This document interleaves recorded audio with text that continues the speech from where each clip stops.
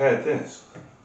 The goat skin absorbed lots of humidity that we've been having recently, and the tension on the strings pushed the bridge so far down into the skin that it was virtually touching this bar here, and in so doing it was ending up sounding like a zither. It got quieter and quieter and more trebly, zithery, and so I fixed it just by taking everything off it and filling up the bowl with water. I mean the bowl where the bridge had been, letting it soak and then letting it dry, and it tightened back up again. And I'm almost back to where I was when I made it, which is great.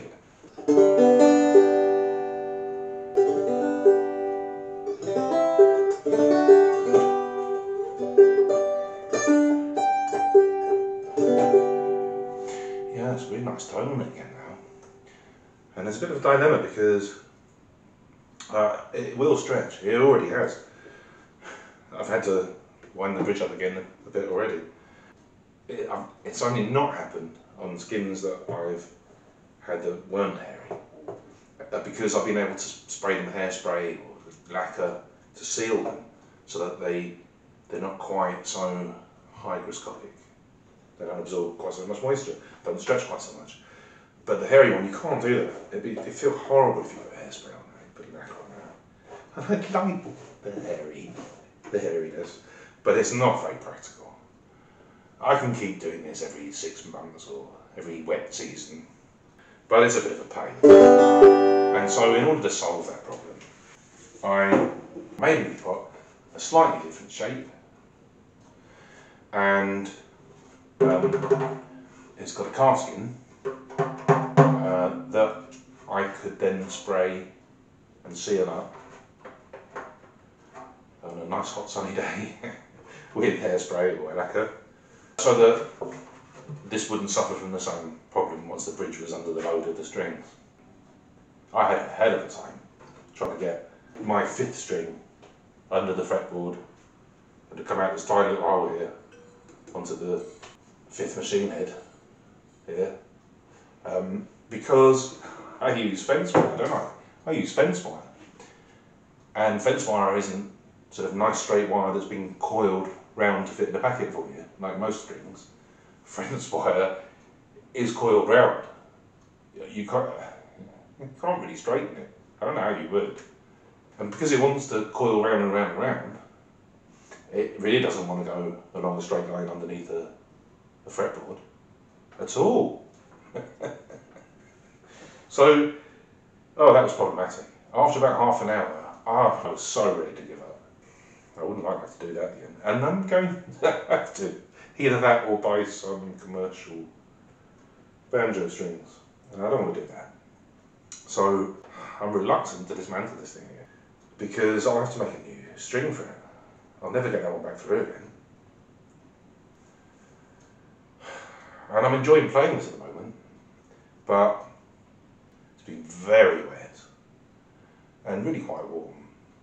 And this is getting worse by the day. I can and do lay the bridge down now when I finish playing, but that's only slowing down the process. It's still stretching.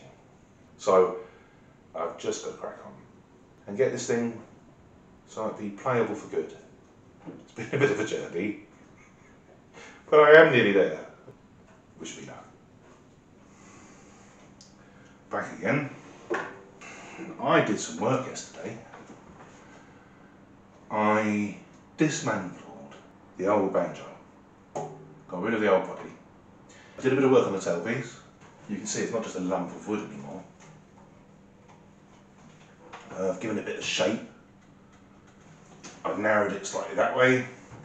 I've shaped the head a little bit so it's not just a block.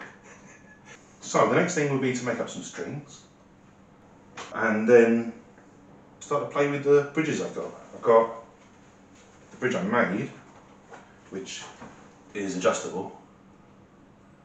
It's like an archtop guitar bridge, but it's quite a big and heavy bridge. It gives a bit more sustain, but you lose that attack. But I've also got a standard banjo bridge. What I'll do is I'll make up the 5th string first, the one that's going to go underneath the fretboard here. Coming from 6 strings, I'm not used to having a peg halfway down the neck. I keep knocking it and bashing it out of tune. I therefore favour the design that takes the string down underneath the fretboard and out to this 5th machine head here on the peg head. The problem with that is it's got to go through a few bends, and so it's less accurate on the tuning. Although I try to make it pretty much as straight as I could from here to the machine head, there's 2 or 3 turns for it to have to make, and so that friction makes the tuning problematic slightly. Once it's in tune, it stays in tune probably as well as any other. So I'm going to bring you a little bit nearer to see the string making. Okay, so I've got 4 different types of wire here, 4 different gauges, not different types. I think this is all fence wire. It's got a much higher carbon content than normal wire, so it tends to, if you play with your fingernails, it tends to leave sooty marks, pencil marks on your fingernails, and it's really coily, and that makes things a little more difficult too. Whoa, it's like a slinky. So, the first thing to do is to get my nail and get my pliers, grab it like that, stick your nail through like that, and then just try and wind it in the opposite way, the way it was previously wound, is really all you're trying to do. In this case it just snapped out. Fantastic. Okay. So then I'm just going to wrap that around there like that. It'll be hard for you to see. I've demonstrated this before. I've got a video showing how I make strings. I don't know if it's any better than this one. It is fiddly, this. A bit of practice though. Okay, so the idea is to be able to twist this round and trap the ball in the loop that you're creating. You don't want to go too mad, because you could, especially with the thin one, because you could snap it. I'd say that's probably good enough. That's not coming out. And I've got a bit of excess here, so I'd want to wind a bit more of that round as well, I think. So you need to twist it really. So again, I'm going to grip it. Now if I grip it here and I turn the same way again, that's not really going to get any tighter. It's just going to send a few twists down the line. And then I'm going to say that's probably enough. So you don't want to risk snapping it. I think I'm just going to trim off the excess if I can. And there we go. I don't know how well demonstrated that was. Now, because I put the ball end on already, I'm committed to come through from this end. And last time I did this, I actually came through from this end because it was almost impossible coming this way. But I'm going to try first, and if not, what I'll do is the 5th string and the 1st string are the same gauge. I make them from the same gauge wire. So if this doesn't work, I'll use this as the 1st string, and I'll put a 5th string through first and then put a ball on it. It's a little bit trickier doing it that way. I'm back again. I made some progress yesterday. I nearly got it strung, but it was by no means plain sailing. I had real difficulty trying to get this 5th string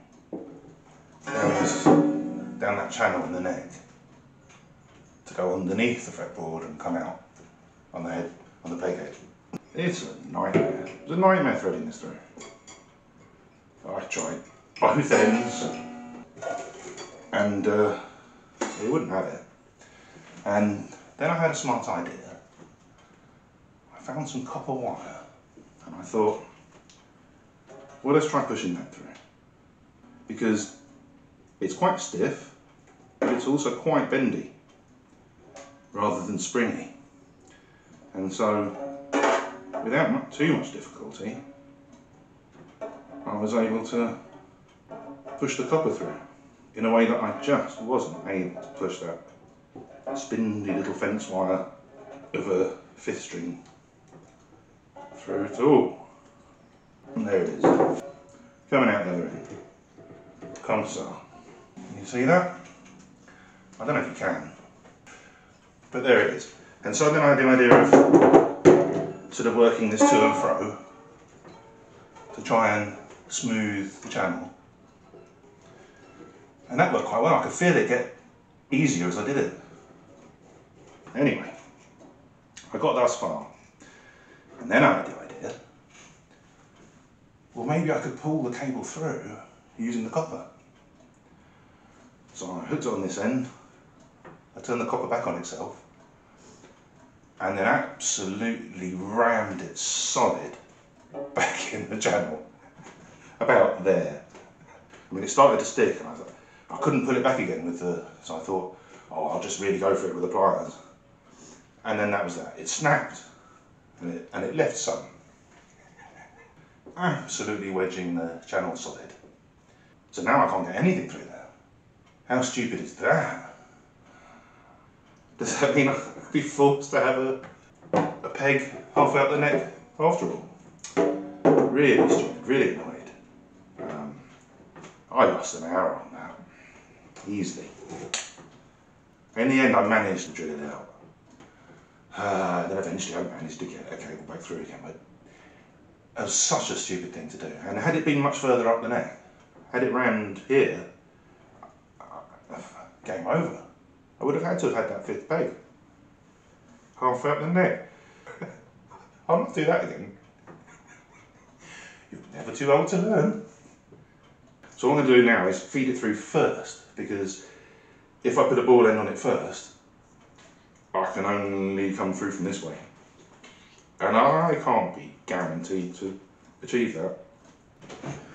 I've managed to thread the cable through the banjo, so I'm having to make the ball end in situ. I had to use the thicker wire because I could not, for love nor money, push the thinner one through the channel, even though I'd widened it with the copper wire. Right, well, I managed to make the ball end, and it's still threaded through the neck here. All I need to do now is to feed it through the machine head, get it tightened up, get it tuned up, and see if we can play something on it. There's a fair bit of slack on this, so it's going to take a while. I hope you're not in a hurry.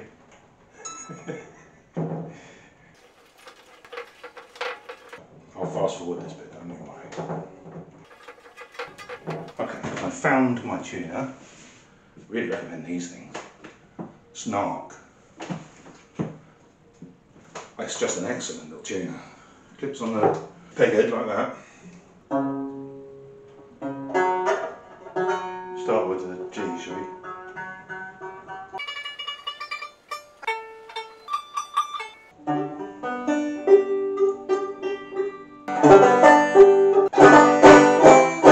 You get an idea. Yeah, this bridge is a little bit too short. Isn't that a nice sound?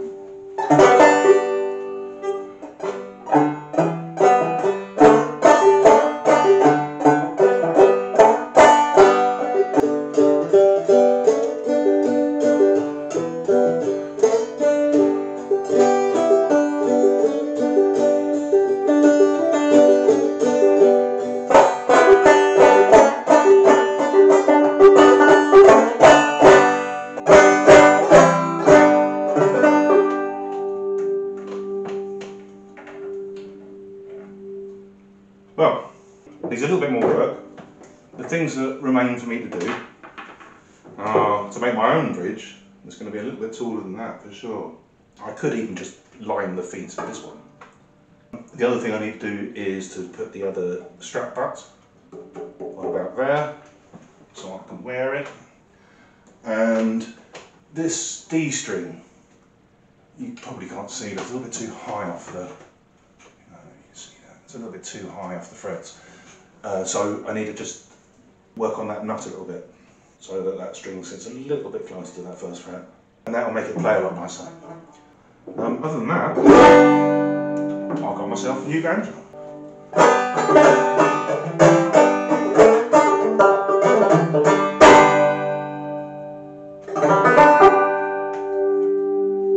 Sounds great. On the whole, I'm jolly pleased. Yeah. Thanks for watching this one. I'll hope that you might be able to see me playing this properly in the next. Cheerio.